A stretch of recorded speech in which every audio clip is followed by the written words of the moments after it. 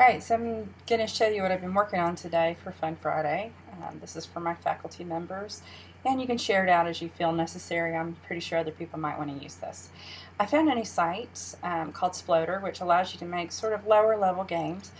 Games are really engaging tools, and you can also personalize some of these games. But just to give your students an outlet and to make something a little fun in your course, you can actually build one of these small games and stick it into the widgets in your Desire2Learn course. Once you get an account, and it's free to sign up for, you click Make a Game. And there's several different types of games that you can make. You can make shooter games, you can make puzzle games.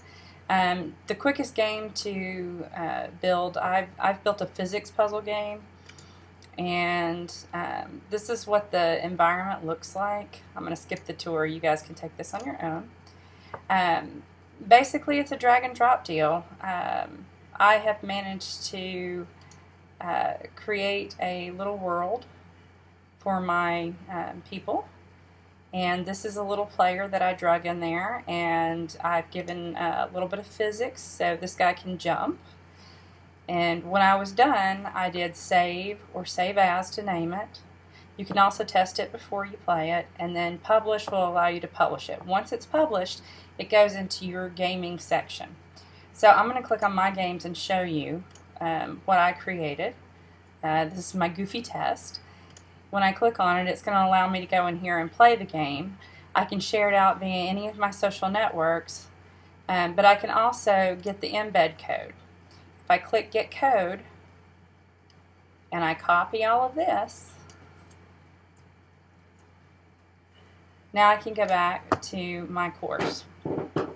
I'm going to go into Cat's test course, and as you can see, I've already put this in here as a widget, but I want to show you how the widget's made. So I'm going to click Edit just so that you can see it. If you go to the HTML in the content, that's where you paste this code at. Click Update and then Save.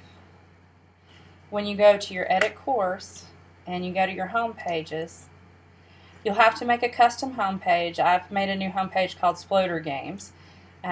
When you make your game or your custom page, what you'll do is you'll place the widget with the game in it where you want it to be. So I've put mine in the center panel, and all I did was say Add Widget after I've made that widget.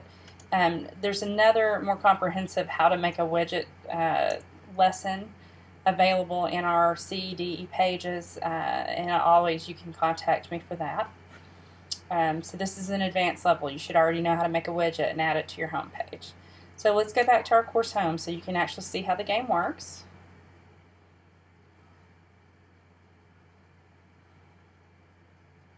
Click to play. Using my arrows, I can bounce up and catch my coins, bounce over.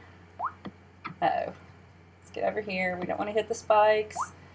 I got an extra life, and I didn't really do much for this game. It was just for purposes of showing you. Now I've got an extra life, so I still win, right? Because I'm still there. Anyway, it's lots of fun. I would imagine that this is a great way for you to start into the idea of games or gamification. Hope you have lots of fun with it.